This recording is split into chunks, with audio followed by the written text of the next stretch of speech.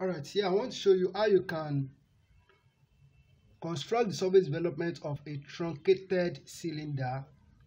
A truncated cylinder is a cylinder that is cut at a particular part.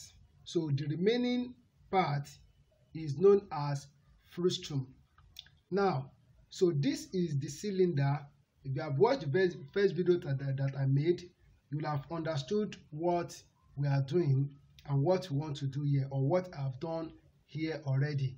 So this is the top view or the plan of a cylindrical object which is in form of a circle, or which is a circle.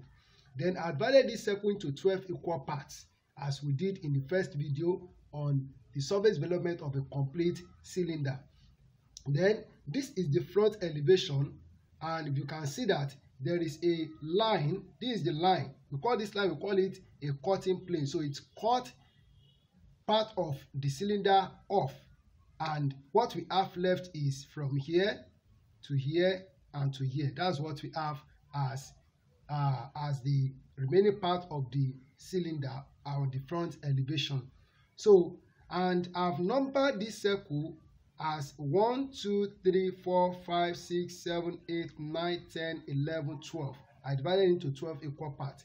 And also, I've projected vertical lines from each of these points. A vertical line from here gives us this line. A vertical line from this point 2 and 12 gives us this line. A vertical line from 3 and 11 gives us this line. A vertical line from 4 and 10 gives us this line.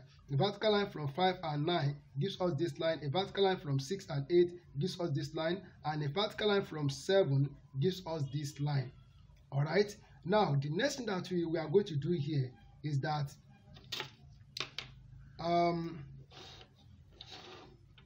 from this base, from the base here, draw a horizontal line as we did in the previous surface development of a complete cylinder. Then you also draw a vertical line. Okay, this may not be compulsory. Let me leave that. Then from each of these points where this cutting plane meets the vertical line, you can see the point here. So draw horizontal lines. Draw horizontal line from each point. So as we have here, this goes like this. And so from this point, draw a horizontal line. From this point, draw a horizontal line.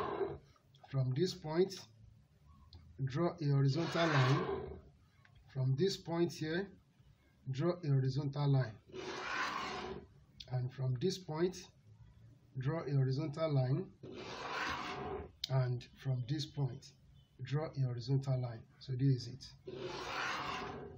Alright, so after drawing this horizontal line, the next thing that you need to do is that move away from the elevation and draw a vertical line here. So draw a vertical line. What we are doing here is that we want to open this cylinder, this truncated cylinder. We want to open it from this point 1. We are opening it here and we spread it.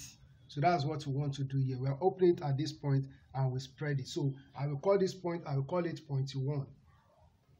Then we calculate the circumference of the circle, of the base circle of the base of the cylinder. So I constructed this circle with a radius of 30 millimeters, sorry, 25 millimeters, and the diameter is 50 millimeters. So 50 times 3.142 for the circumference, that will give us 157 millimeters. So take a measurement of 157. I think this you have understood this based on what we did on the first video on surface development. So this is 157. So this 157 we are going to divide into 7 equal parts, and this will also be 0.1, which is the other side. So we are going to divide this 157 into 12 equal parts. As we have divided this circle into 12 equal parts, we are going to divide this 157 into 12 equal parts. So I'll pause the video, do it, and come back after I've done that. Alright, so I have divided 157, the line, into 12 equal parts, and I have numbered 1 2 3 4 5 6 7 8 9 10 11 12 1 back to 1 because we are opening from this point 1. So we have 1 on the left and we have 1 on the right at the base of the cylinder. So the next thing that we are going to do is that we are going to draw vertical lines at each point. So I will draw the vertical lines and come back to show you how we are going to get the development of this truncated cylinder. Alright, so I've drawn the vertical lines. So the next thing is for us to locate the point of intersection of the horizontal lines and the vertical lines. What I mean is, so this is the point where the cutting plane meets line 1. This line 1, this where it meets, this is the point. So what I need to do is to follow this horizontal line that I've drawn, and this is horizontal line 1 and this is vertical line 1. They intersect at this point, so I'll put a dot at this point. Then we have horizontal line 2. We also have 1 here, so I'll be doing it at the same time. This is also 1, so take note of that. Then horizontal line 2. So this line 2, this line contains 2 and 12. 2 and 12. So if you go up like this, so this is the point. So the cutting plane touch it at this point. So you follow this horizontal line. So and you go up on the vertical line 2. So they intersect at this point. And then don't forget that we also have 12 at that point. So they intersect here. Then for 3 and 11. So we go up. This is horizontal line 3 and 11. So and then you go like this. So vertical line 3 and horizontal line 3, they intersect here. And then for 11, they intersect here. They intersect at this point. Then we have 4 and 10. So we go like this. So vertical line 4 and horizontal line 4, they intersect here.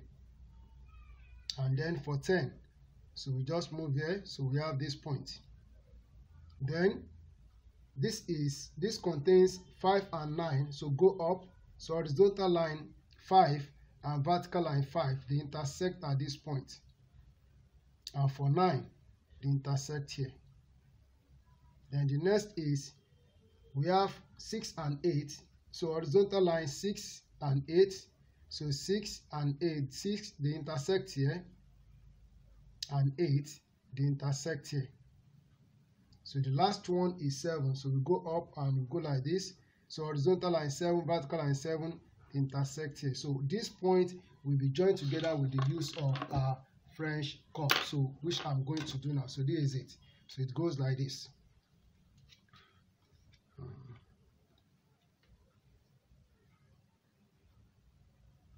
So I believe you know how to use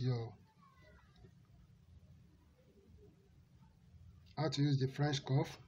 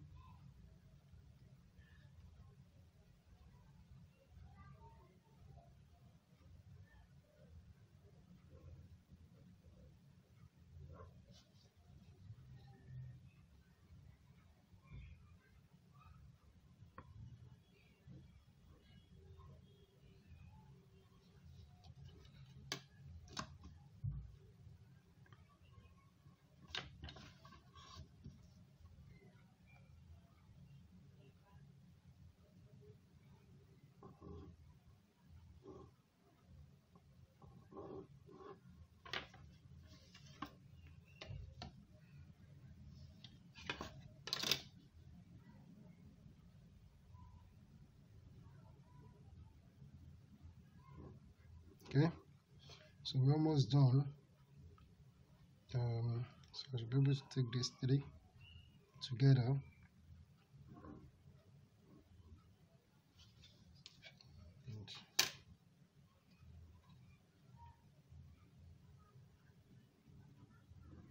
Okay, so I've joined all the points together with the use of the French curve. So the next thing is I need to make this is the base, so it will be a thick line. So this is it, and this side will also be a thick line, and also this side will be a thick line. So thank you for listening. Subscribe to my YouTube channel if you have not subscribed. Share this video with friends who are technical drawing or engineering drawing students. So this is how you can produce the surface development of a truncated cylinder. Thank you for listening. God bless you.